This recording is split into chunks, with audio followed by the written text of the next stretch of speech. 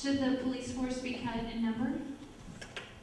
Yeah, you know, that's, you know, these questions that you're asking me and John Parnofiello, we really can't, you know, I have experience. I was the Assistant Public Safety Director in Hudson County, but we really can't answer that question because you know, we don't know. I mean, we don't, you know, we would have to look at every department and see exactly the, you know, distribution of manpower.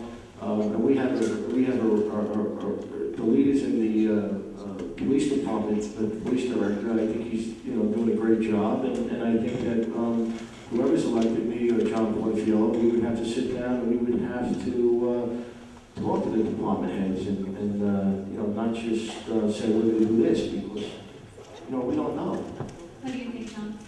You know, we don't have, like Todd said, we don't have the information, but we need to trust our professionals to make that decision, and you know, before we can properly answer that, you know, obviously we wouldn't be able to say yes unless we had information to believe that. Borough council meetings over the last several, I guess, year and a half have at times gotten fairly heated.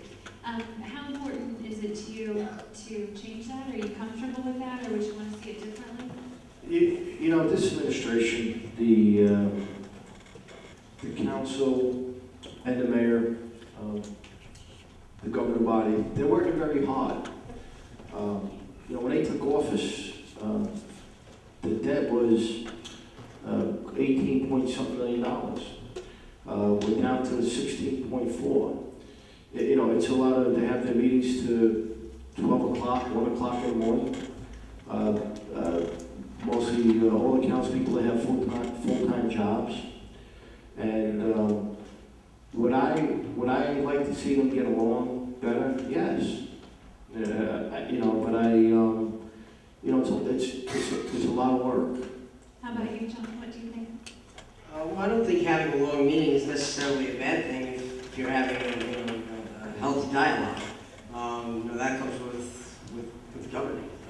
You know, everyone's going to have different ideas, whether it be the same party, a different party. You know, it doesn't matter. Everyone's entitled to their own opinion, and I think as long as you know, if we're up there and we feel like it's a productive conversation, then, you know, no matter how long it lasts, you know, productivity speaks for itself.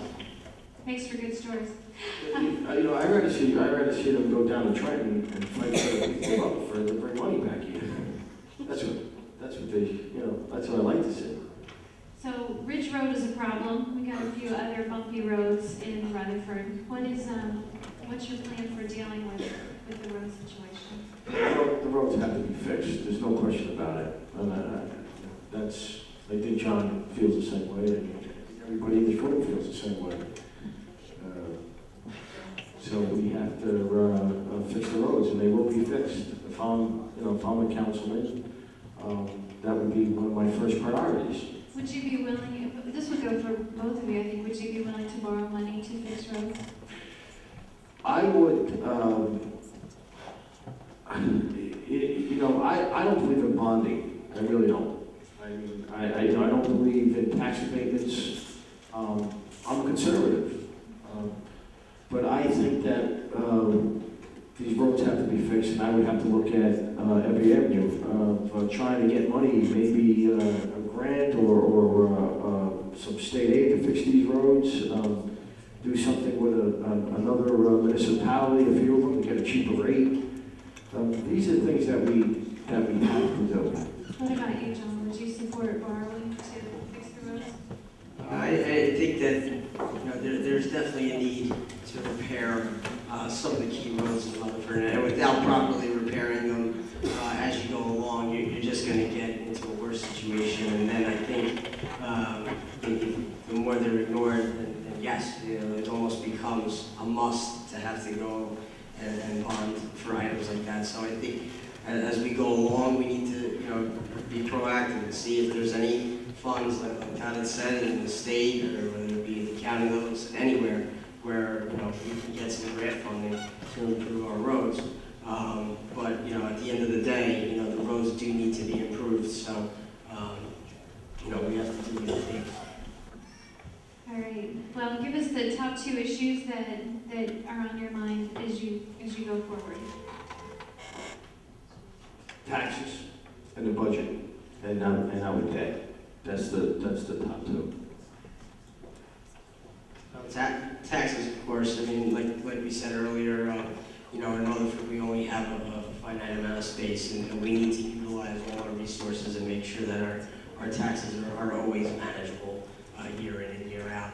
And also is the leadership role. You know, if I may steal a line, I might be quoting or paraphrasing, but I remember Councilwoman Guanti saying one night that the elected officials are only as good as their professionals. And without a borough administrator at the top of the helm advising us on a day-to-day basis, you know, we're like she said, we're only as good as our professionals. So we really need to get the most qualified individual we possibly can, whether that be on a part-time basis, whether that be on a full-time basis, whatever it may be, we need to get somebody in there because that is an essential role to governing on a day-to-day basis. And as an elected official, I don't even know how they can be comfortable without having one. But you know, that is definitely maybe even priority number 1, especially given the time if you know when Mayor Todd is going to take office. You know, that is something that we are going to have to act on almost immediately and make sure that the most qualified person is hired.